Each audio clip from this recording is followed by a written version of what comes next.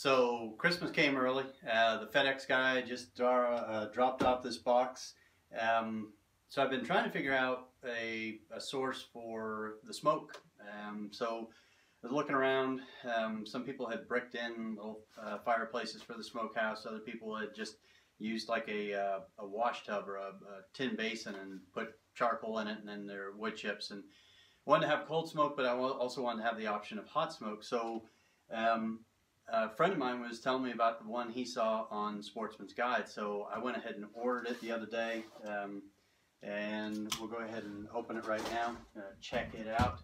It's a small one, it weighs 47 pounds, which is perfect because I wanted, obviously to be able to use it in the smokehouse, but I'm in my workshop right now, which does not have heat. I've been using one of those propane heaters, which isn't bad, but it just, I don't know, the whole idea of being dependent on propane all the time is not something I look forward to. So anyways, this is the HQ issue. It's the, 648081 HQ issue wood stove. So it's a little small one. I'll show you the picture of it before its assembly. It's out right there. It comes with the stovepipe. Stovepipe's an odd size. I noticed that it's like 3.37 in diameter. What I did find out though was that some exhaust, like flexible exhaust, that they carry at like the auto parts store will actually fit. It's close to that, so I can keep it low and just have out of the top of it an exhaust that goes into the smokehouse to get us the smoke itself. So probably not going to be able to lift it out, so I'll go ahead and just cut the size of the box. This is like Christmas. I always like opening up the boxes, seeing what's inside. Even though I know it'll still be a surprise to me. I guess I'm at that age where I forget things, so that's a good way to dull my knife.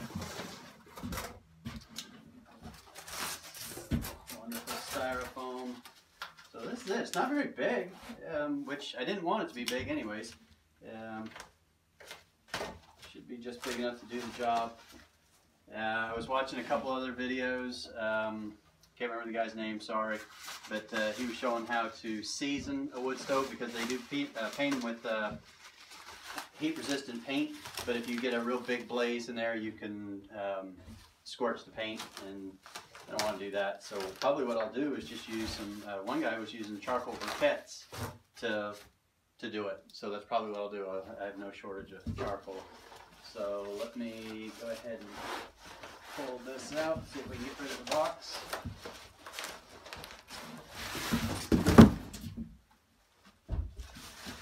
Pretty solid. Bubble wrap out of there.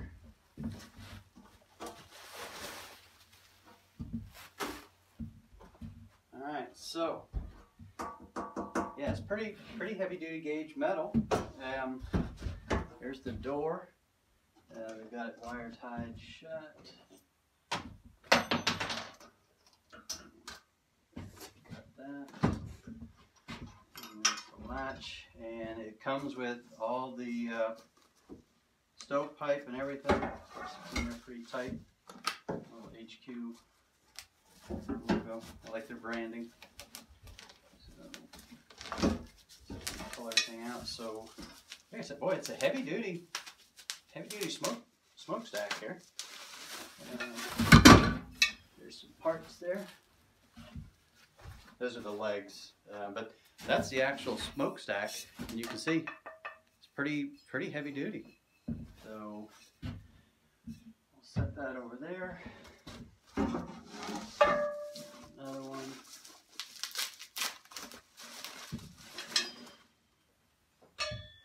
I am very surprised. It was 71 bucks. If you get their membership, that's what kept the price, and you get kept the price down. You get free shipping.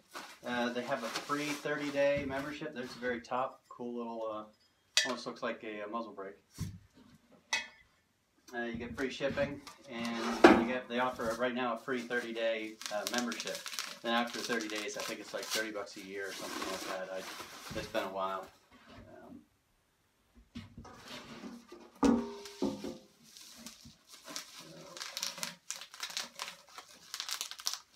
covered with sawdust. I've been stoke cutting lumber with the chainsaw mill.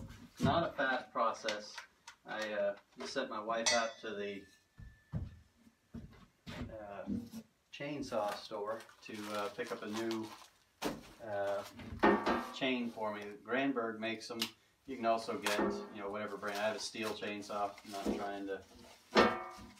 If Steel wants to send me a free saw for that plug, I'd take it. But so we're getting a new ripping chain because it's the other one. I've been sharpening it, but it just doesn't seem to be holding the sharpening anymore. So pretty straightforward. A little neat looking little stove. I'll put everything together and then I'll add that video in. So I got the assembly done, which was super simple. It came with a small bag that had 12 bolts, hex head bolts. They are the same ones that you see on the dampers here. Bolted the legs in, bolted the attachment for the smokestack, and that was it. I'm really surprised. For 70 bucks, I thought it was going to be 10. I thought it was going to be something flimsy, but the door, I'm pretty sure this is cast. On the inside, it's real thick. I don't know what gauge steel it is, but it's pretty heavy duty. The legs seem real solid. It's not wobbly or anything. I put it on the floor. The legs actually keep it steady. It doesn't rock back and forth.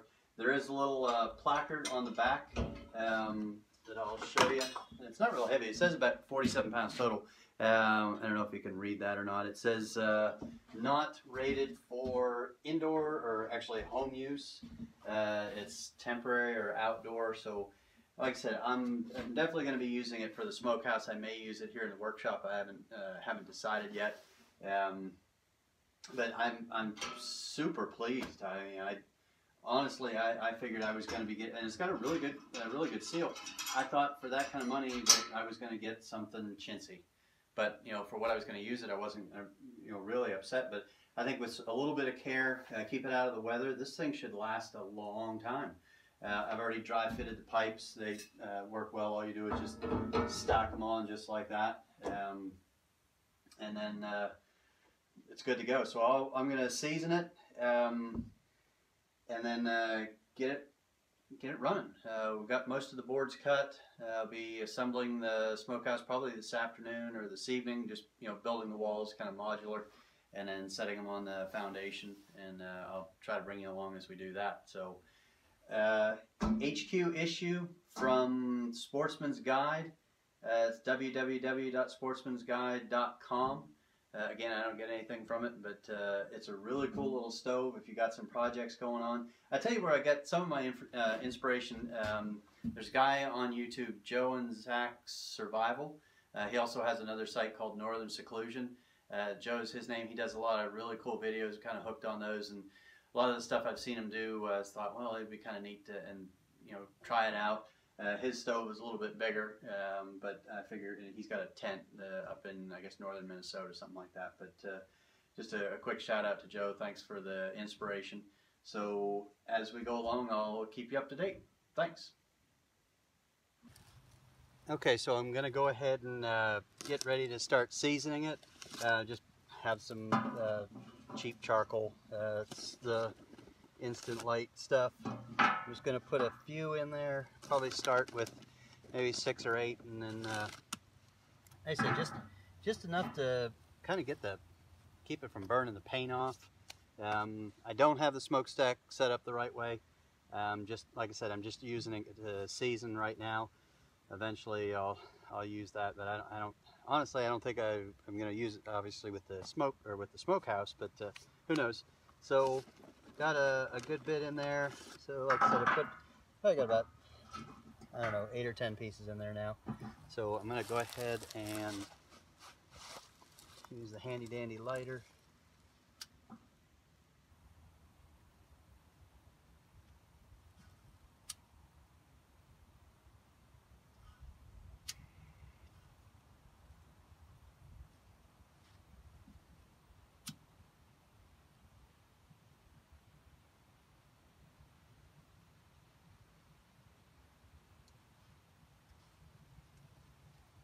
should get it going. I'll bring the camera in a little closer. I don't know if you can see in there or not. I think most everybody knows what a fire looks like. So I'm going to leave the door open for just a little bit to let the charcoal get lit, and then close it up. Like I said, it's a really nice door, cast iron. It's got some 2 dampers on it. So we'll give it, like I said, give it a chance to heat up a little bit, and then get it good and seasoned.